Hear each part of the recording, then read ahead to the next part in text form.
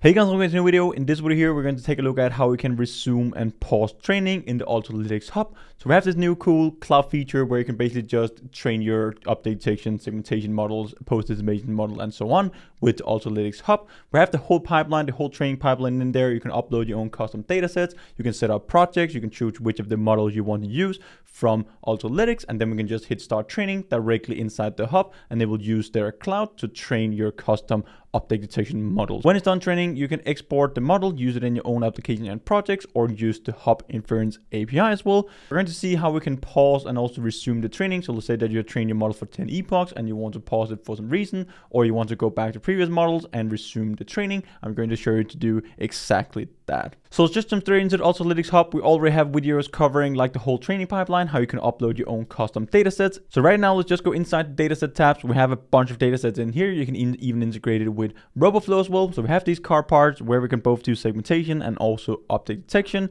And then I'm going to show you just one of these examples, but we have tons of datasets in here. So right now, let's just go inside the card part. We're just doing segmentation on each individual card part. So that could be like the back door, front door, windshield, back bumper, front bumper, and so on. So we have all of these different classes. We both have a train, validation, and test set. So now once we have our dataset, we have videos about how to upload the datasets, the specific format, and so on for the different tasks. So once we have our dataset, we can just hit train model. Then we get this view up here. We can say like the project that we want to use the model for, and we can also specify a specific model name. Now we can choose the architecture that we want to use for segmentation. So these are the variations of the YOLOv8 model.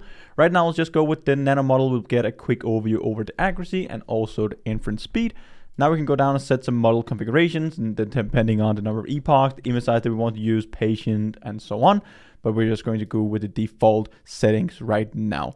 So once you're ready, you can just hit continue, and now we get some options for running it with Ultralytics Cloud. So it will do all the training for you. So now we have the whole computer vision training pipeline without writing any code at all. You don't even need to go in and connect to a Google Colab notebook. Everything can be handled within the Ultralytics Hub. You can also choose if you want to use Google Colab or bring your own agent, but right now let's just specify this as 20 epochs. You can also set it for a timed period, and right now we just have this NVIDIA T4 available, and we're going to use my balance here on the Ultralytics Hub account. So once we have that, we have our dataset, we've chosen the model. Now we want to train with Ultralytics Cloud directly, no code. We just hit start training and it will take care of all of it. It will just take a couple of minutes, and then it's going to start the cloud instance. It's going to start the training. We will log all the metrics live when we're actually starting the training. So right now we can see that we can hit stop training up at the top. Let's just let it run for a couple of epochs. Then we can hit stop training, go out. We can always come back again, resume the training. We can just keep pausing, keep resuming until our model is done training, and then we can export it using our own applications and projects. So now we can see that our model has trained for 3 epochs. We can see all the live metrics down here, the precision, recall, mean error precision, point 50, and so on. So that is going to log real time while it's training with Ultralytics Hub, but also if you connect to it in the Google Colab notebook.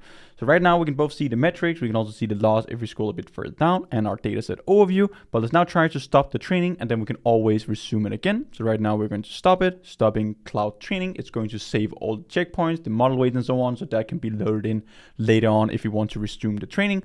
We can now see we have the resume training button down here at the bottom, but we can also go into the models. We can see all the models that I have trained inside the Ultralytics Hub. So you'll be able to go back and see all your models. You will see the mean error precision and also the size of the model that you have trained. So that is pretty cool, just to get an overview over the different models that you're trained. And right now I have a bunch of models disconnected. If we go into this one here again, this is the one that we just ran and that we paused.